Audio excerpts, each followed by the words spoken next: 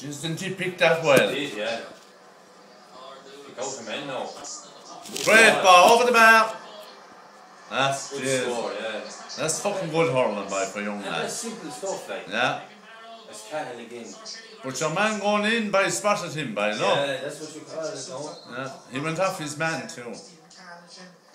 I'd say your man has gone to 14. Oh, definitely. Jesus, if you're a selector, so you'd know. If you know anything about picking the team, you wouldn't have him play in the second half. No, so he went to 5 balls altogether and he won none of them. He won none of them. And he gave away 2 frees. I'd say, out you come. And your mother was out as well, and your father. Really meant that. Mrs. Dobie, Toss, why did you take off Mickey? Why did you take him off? He's like his fucking father. He's not much good in him. I'll tell Mick when I go home what you said. Who's Mick? Dobie. The women will be mad when you take off the young lads, you know. They'll be waving umbrellas at you. No. They're playing our type of hurling now.